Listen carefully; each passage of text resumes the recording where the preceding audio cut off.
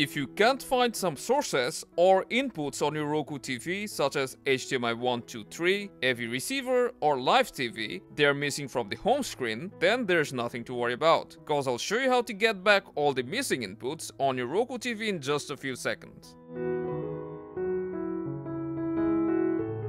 As you can see, our TV is currently showing only HDMI 1 and the other inputs are missing. This may happen if you haven't set up these inputs yet or if they were hidden. So to get them back, open settings.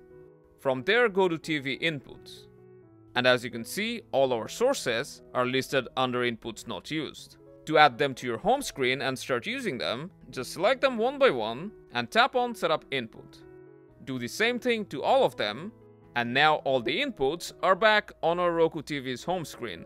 But note that the TV input settings is only available on Roku TV and not the streaming devices. So that's how you can add back missing inputs on your Roku TV. If this helped, make sure to drop a like and check out this playlist for more.